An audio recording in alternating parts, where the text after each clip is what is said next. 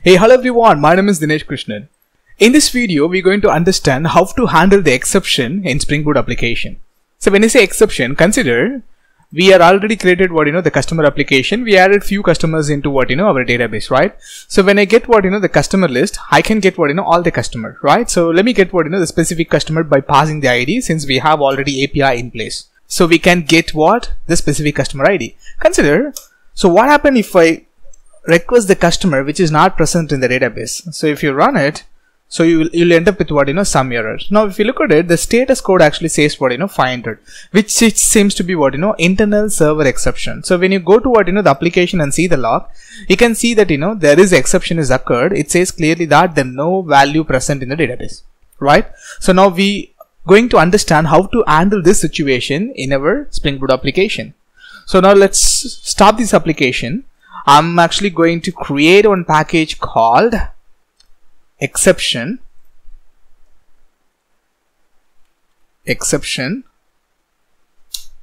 So inside the package, I'm going to create one class called customer not found exception. Very simple. So now you can see that we created the class under this package. Now this class has to extend the exception called runtime exception. So here I'm going to create the constructor which actually going to take the string message as an argument. I'm going to say that super of password, the message that we have, right? So now we created simple customer not found exception which extends runtime exception. Now I'm going to annotate this exception class as response status. In the response status, I'm going to say the HTTP status code equal to not found, right? So very simple. So I'm going to say this exception, it's associated with 404 error, right? So when you say HTTP status dot not found, so that's nothing but the 404 error, right? So now in my customer CMS application, so where we are handling all the customer fetching everything, so we are handling in the customer service class, right? So go to customer service class. Here if you look at it, we have this method. So if you look at it, we have the customer get customer method which takes customer ID as an argument. So now I'm just simply going to introduce one specific logic. It's gonna say that if the customer, so let me actually copy this logic, right? I'm gonna put the logic somewhere here. Okay, I'm gonna remove the get method, right?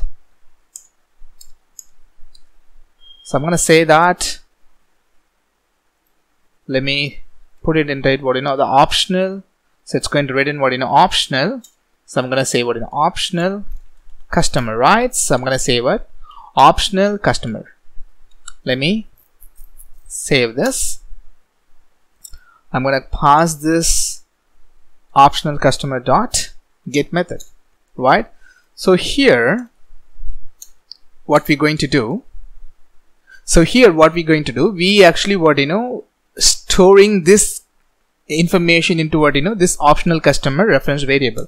Now what I'm going to do, if the optional customer is not present in the sense, I'm simply going to throw an exception such as customer not found exception by passing customer record is not available, right? Let me save this. Let me simply run this application. We'll see what's going to happen. Here we go. Our application is started successfully. Now go to our Postman. I'm going to simply request. Let me request the full customer list. Make sure that the data still is available. Yes, we have only 4 records. We don't have the customer ID with a 50. So I'm going to pass the customer ID which is not available. Previously we used to receive 500.